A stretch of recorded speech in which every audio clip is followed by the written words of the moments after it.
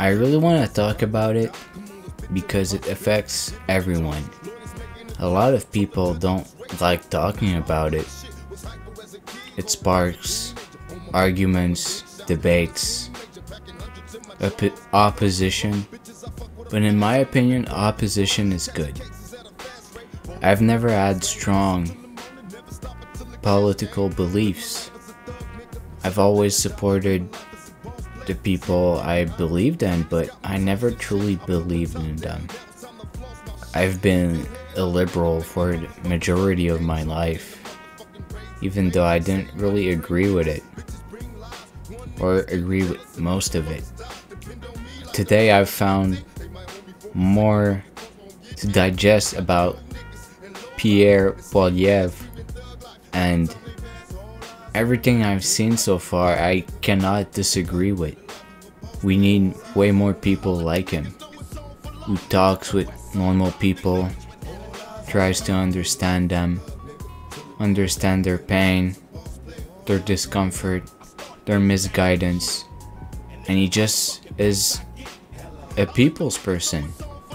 And he made me realize why I cannot stand liberals.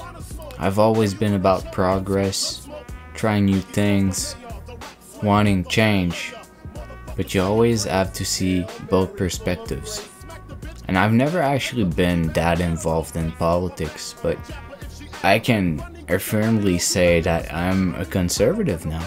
Everything I've heard of him so far is what I want, what I believe is right.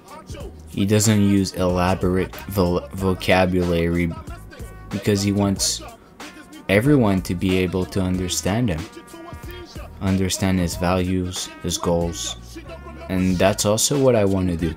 I want to help people be understandable so that everyone can understand it. You know, I've thought about it today and I wanted to do some voiceover for a series I used to cherish when I was younger. It's only in French and I really enjoyed this show. I just want to help people discover new things, have better lives, be happy. And that's what he wants. He sees the pain in today's generation, not understanding how it can even be possible to buy a house, to afford mortgages, to afford a car, gas prices. He just wants everyone to be able to live. He's not going against what people believe. He's actually following it. He's doing exactly, or he's saying exactly what people want to believe in. We're currently in a housing crisis and nothing is being done against it. Making new buildings, new houses, new real estate isn't in any of the current politicians' ideas. It's a necessity, but it's not beneficial. But it's beneficial for the people who live in the country.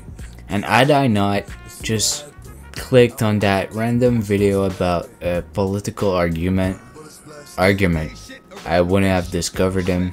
I wouldn't have this belief that he wants to do good.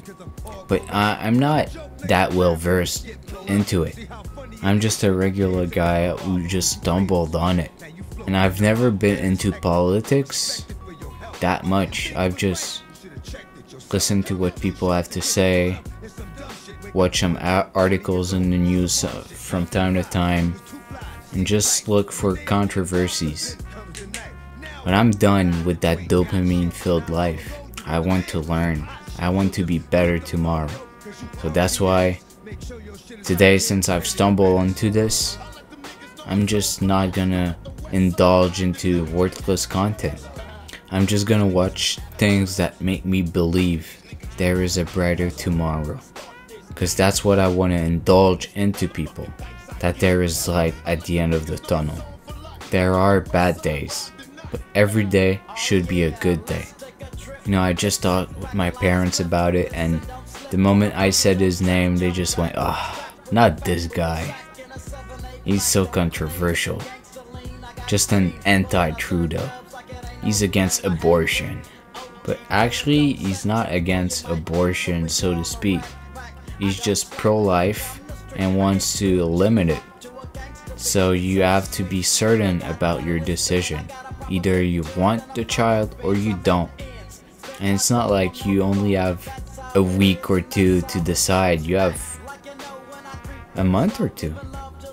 And if throughout a month you can't figure if your financial situation can afford it, you have to look into yourself. You don't even try to acknowledge your own problems. And giving the benefit of having up to 6 months is pretty outrageous.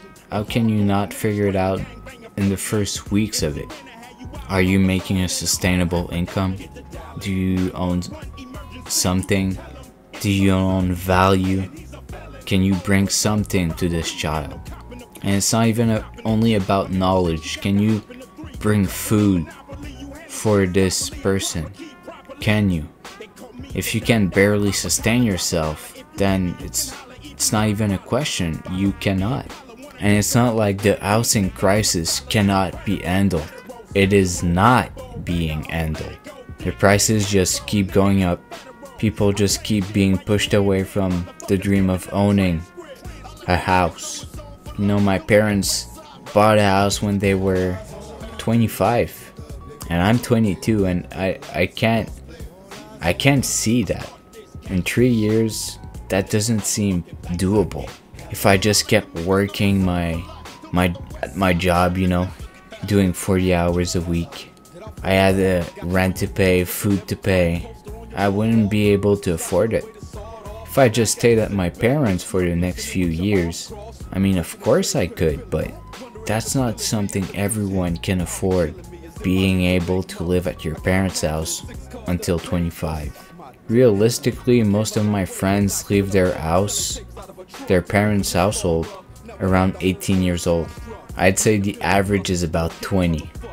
You'd have to be very well suited, have a good job, being in a good place where things aren't that pricey, being close to your job so you don't make much spendings. There's a lot of conditions to be attaining it, and a lot of sacrifice. You know, inflation keeps going up, gas prices keep plummeting. No, not plummeting, but skyrocketing, the opposite. And you know, we keep importing oil, natural gases, when we have plenty of those and we just don't exploit it. We have plenty of resources, we just keep importing because we're too lazy to exploit them. Yes, there is a lack of manpower, manual labor power, you know, people.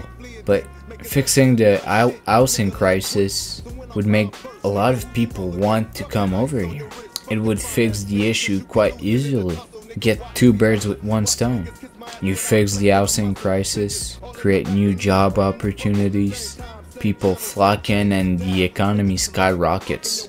People can afford good lives, be happy, have foreseeable goals. And that's what people who control the economy should do. They should try to bring up people. They shouldn't be controversial, doing some racist costumes that you can't even count. Keep rising taxes, adding taxes onto whatever the fuck, just cause you can, and investing money into things that only benefit you. When you are a leader of a country, you're not supposed to only benefiting yourself. You're supposed to benefit the people. And therefore, if the people have good lives, you've accomplished your job. It's kind of funny because today I was thinking about rulers. You know, to be a good king, you have to be a good ruler. It's not about having a firm grasp and imposing your rules. It's about listening to people, doing what the people need. That's what being a good king is.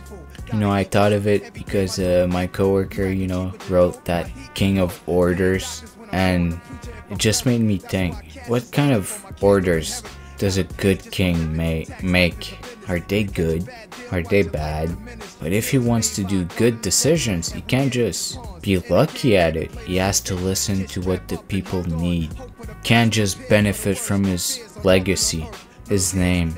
He has to make a name for himself. And it correlates perfectly with Trudeau versus Poilievre. Trudeau is purely benefiting from his father's name. He's not that knowledgeable, he's just good looking and has a name that holds weight. But is that way handled in a good way? Absolutely not. Trudeau has been one of the worst prime ministers Canada has ever seen, and Justin actually outshines the previous iteration. He's doing even worse. Who would have thought? That made me think, kings and being a good ruler made me think of Roger. Gold Roger in One Piece. He's the king of the pirates. But is he a bad man? Luffy wants to be the pirate king. But is he a bad man? No, he makes decisions based on what the people need. When he went to Wano, people were in dire need of better health and food. So he overthrew the emperor and bring back peace to the country. He didn't do it to his own benefit. He did it because the people gave him food when they needed it more than he did. He felt so grateful for what they did that he had to do something for them. They gave him their most precious resource, and he wasn't even thankful about it because he didn't know better. That's why you have to talk with people, learn to know them, understand their need, because if you help them, they will help you. So tomorrow, make someone's day a little better, even if just a bit. So maybe at some point you'll get it back, tenfold, maybe more. Who knows? Only God can tell.